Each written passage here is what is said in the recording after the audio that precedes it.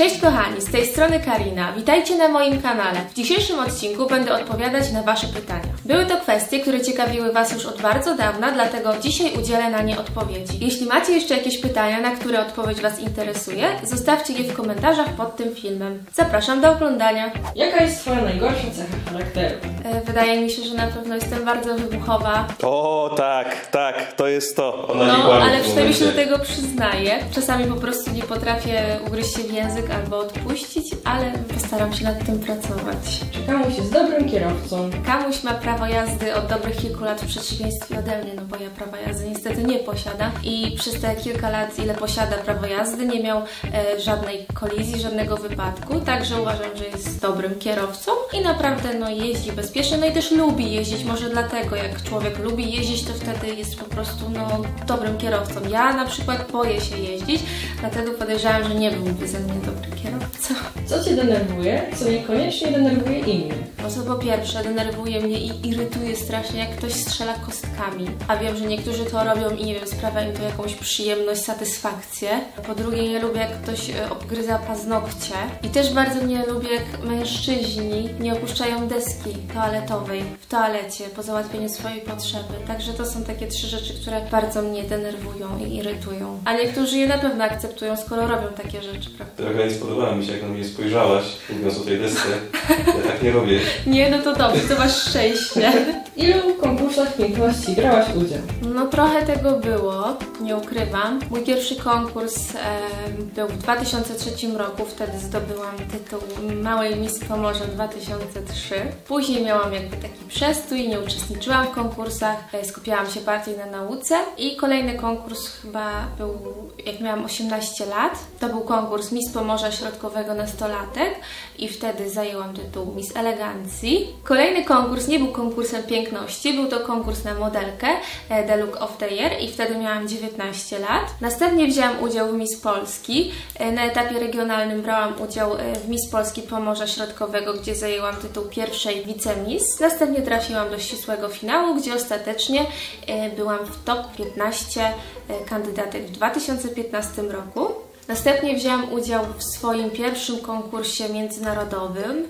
Był to konkurs Miss Model of the World, który odbył się w Chinach i tam uplasowałam się na pozycji top 30. W roku 2018 wzięłam udział w Miss Earth Poland 2018, w którym zajęłam tytuł pierwszej wicemiss i dzięki temu konkursowi mogłam reprezentować Polskę na konkursie międzynarodowym w Chorwacji Miss Tourism World 2019, gdzie również zajęłam tytuł pierwszej wicemiss. No już. Czy Kamuś ma jakąś fobię? No, to jest dosyć ciekawe pytanie. On ma coś takiego, co nazywa żyłofobią, czyli jak mu się pokaże żyłę, na przykład tutaj na nadgarstku, taką napiętą, no to robi mu się słabo. Tak jak na przykład i mi na widok pająków robi się słabo, tak on na widok żył, no jest mu bardzo słabo. Kiedyś mieliśmy taką sytuację, że poszliśmy na pobieranie krwi, wiadomo, takie rutynowe, kontrolne, no i pani pielęgniarka musiała położyć go na kozetce, żeby pobrać krew. Jak normalnie pobiera się na siedząco, on musiał leżeć, bo po prostu nie był w stanie usiedzieć. Tak mu było słabo. I patrz tak na mnie. Także no wiadomo, każdy się czegoś boi, w tym przypadku są żyły i pobieranie krwi. Czy jesteś od czegoś uzależniona? Wydaje mi się, że nie. Ewentualnie od picia wody. Ja naprawdę piję bardzo dużo wody i polecam pić dużo wody, bo woda jest zdrowa. Czy Kamuś jest od czegoś uzależniona? On jest tak naprawdę uzależniony od dwóch rzeczy. Jest to na pewno kawa. Bardzo lubi pić kawę o każdej porze dnia i nocy tak naprawdę. I wydaje mi się, że też jest uzależniony od YouTube'a, czy od nagrywania, czy od oglądania filmików. Także są to jego główne dwa uzależnienia. Taki pracocholik typowy. No on jest strasznym pracocholikiem. No on jakby mógł, to by nagrywał 24 godziny na dobę, bez jedzenia, bez picia chyba, że kawy, żeby mu po prostu energii dostarczyła. No cały czas myśli w tej głowie, cały czas pomysły wymyśla, ogląda, udoskonala te pomysły. No. Ale to chyba raczej dobra cecha. No dobra, ale też trzeba mieć czas na odpoczynek, żeby usiąść sobie w spokoju, wypić tą kawę, a nie kawę, nagrywki, wszystko po prostu na szybko. Co najbardziej lubisz jeść na śniadanie? Ja nie jem ogólnie śniadań, chyba że takie późne śniadanie.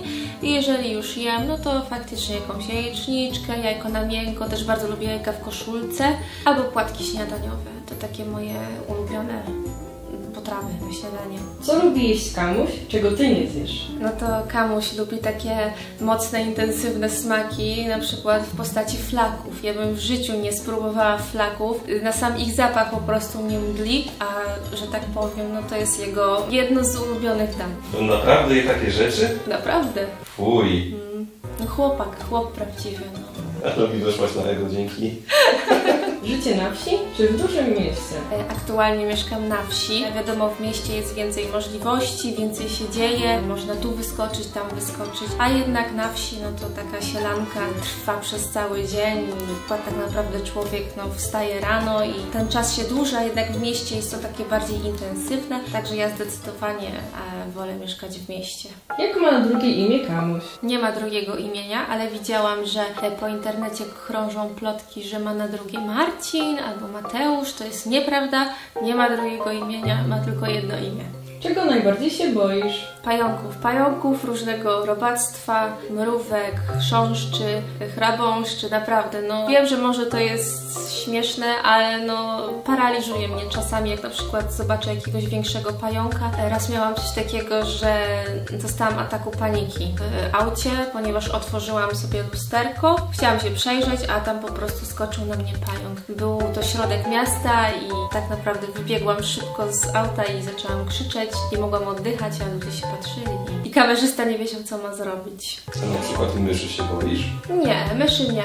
Myszy, w ogóle taką historię mamy z myszami, że często nasze koty nam przynoszą myszy w podzięce za troskę i w ogóle. No i czasami te myszki jeszcze są żywe, więc my je ratujemy dosyć często. Nietoperzy też się nie boję. Tutaj mamy za ścianą jednego. Jest tutaj od 2 dni, może tutaj do mojego pokoju wejdzie, to nie wiem, zaprzyjaźnimy się czy coś. Czego najbardziej nie lubi jeść Kamuś? O, to też jest fajna historia. Ostatnimi czasy nienawidzi jeść jajek, a wiecie dlaczego? No bo jak przychodzi rano czas śniadania, szykujemy śniadanie, no to wiadomo, z jajek można zrobić wszystko. Jajecznice, jajko sadzone, z bekonem, na miękko, na twardo, z majonezem. No jest mnóstwo po prostu tych potraw, które można zjeść na śniadanie z jajek, ale po prostu on już się przejadł tymi jajkami. A jak widzi jajka, to robi mu się niedobrze i już nie chce jeść tych jajek. Nie dziwię mu się, chociaż ja lubię jajka jeść na śniadanie w różnej postaci. Czyj koncert chciałabyś zobaczyć na żywo? No jest kilku takich artystów zagranicznych, no i na przykład takich, którzy już nie żyją. Na pewno chciałabym wziąć udział, zobaczyć na żywo Freddie'ego Mercurego z zespołu Queen, to jest moje marzenie. Niestety nie do spełnienia. I na pewno chciałabym pójść na koncert Ariany Grande albo Miley Cyrus. To na pewno byłoby bardzo ciekawe doświadczenie zobaczyć takie gwiazdy na scenie. A poszłabyś na koncert kamerzysty? Byłam, ale Warto tylko było? na jednym, bo na więcej mnie nie zabrał. Warto było, jasne, że warto. W której godzinie chodzisz spać? No, my mamy taki dosyć nieregularny ten sen, bo to wszystko jest uzależnione od nagrywek. Jeżeli zaczynamy nagrywać powiedzmy wieczorem, albo nagrywki nam się przedłużą, no to idziemy spać mniej więcej druga, pierwsza, ale zdarzy się też czasami, że nagrywamy w nocy, więc wtedy idziemy spać nad ranem, później śpimy cały dzień, także ten sen jest taki nieregularny, ale tak optymalnie to tak pierwsza, druga już staram się iść spać. Bez jakich 3 rzeczy Kamuś nie wyobraża sobie życia? No to na pewno bez telefonu, bez kamery i bez samochodu. No to są takie 3 rzeczy, z których on naprawdę korzysta codziennie. No i myślę, że by z nich nie zrezygnował, nawet gdyby musiał. To było ostatnie pytanie na dziś. Jeżeli macie ochotę na jeszcze jeden odcinek Q&A, to zostawcie swoje propozycje pytań na dole w komentarzach. A ja Was zapraszam do subskrypcji mojego kanału i do zobaczenia w kolejnym odcinku. Buziaki!